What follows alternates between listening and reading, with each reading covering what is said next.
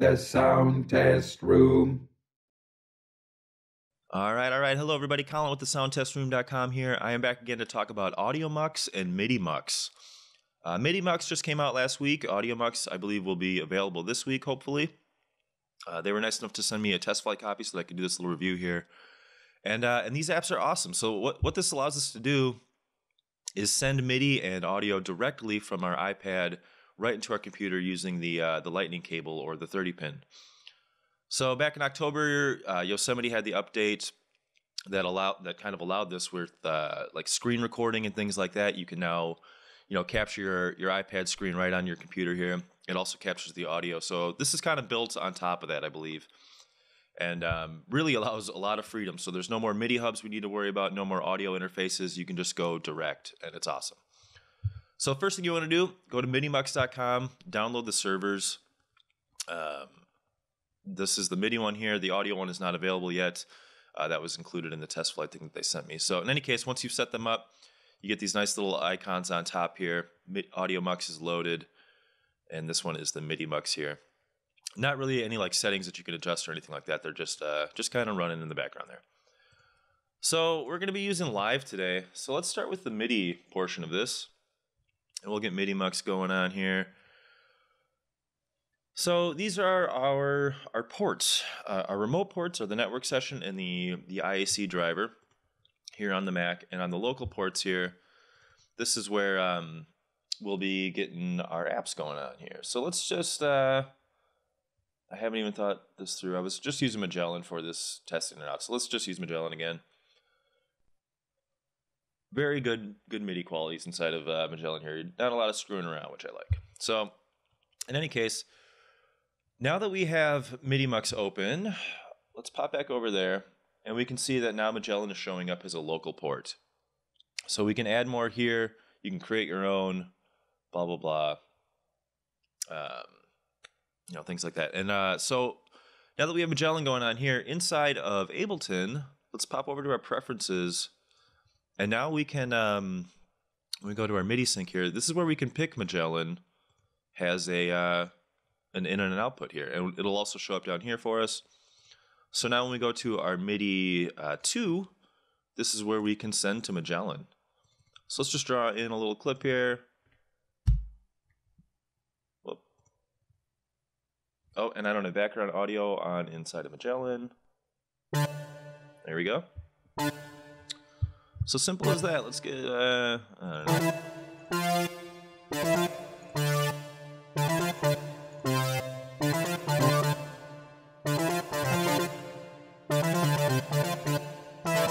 Alright.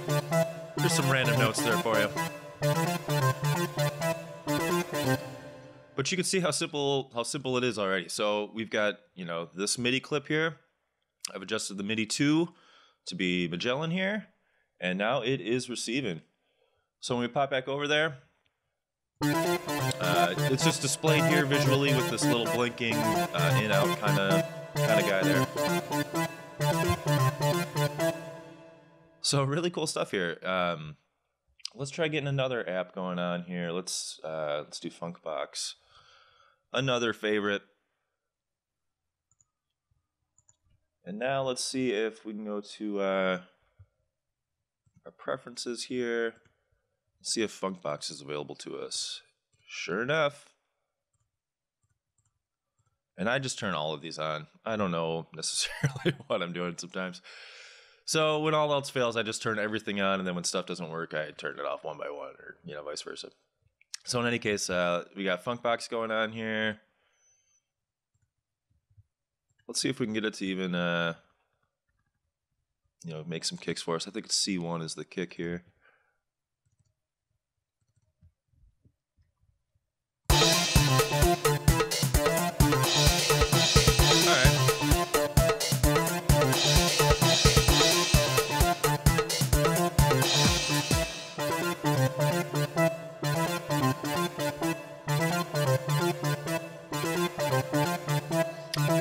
Let's get that kick going on. I want to hear that kick drum before we stop here. So let's go to our MIDI routing. Our MIDI input, we're going to do... there we go.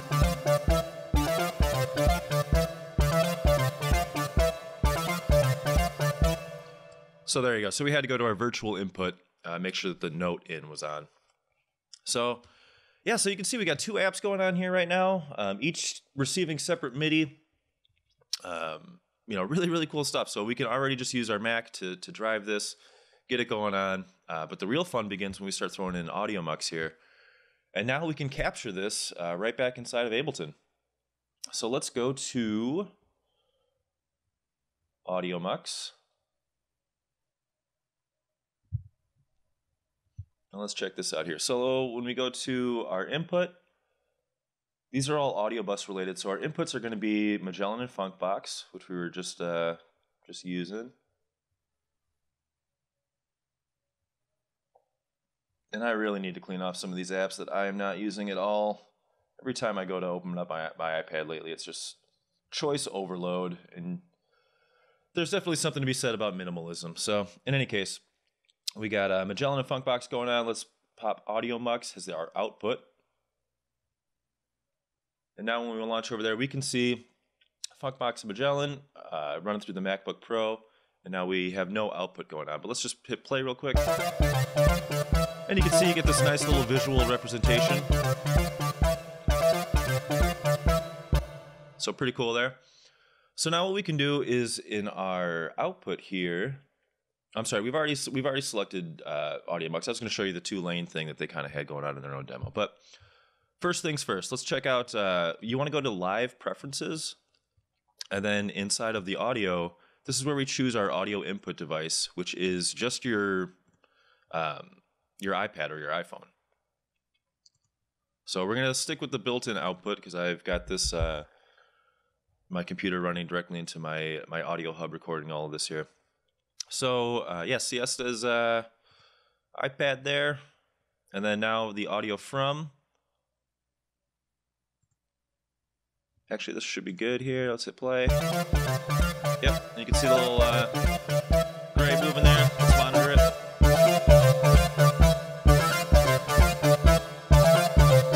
Let's record.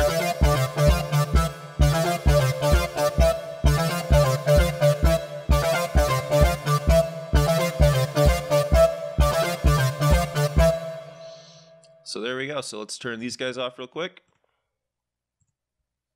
Up and turn off the monitor. And there's our audio.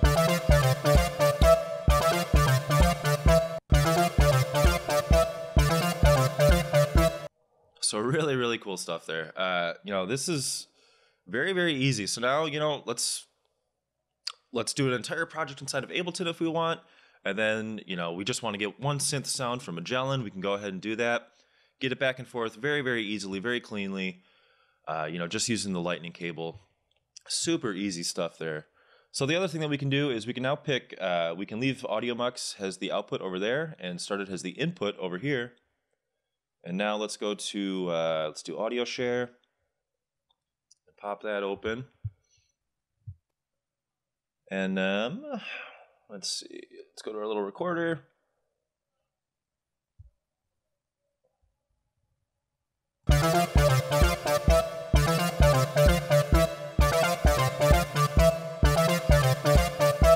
Okay, I am missing a step here. What do I need to do?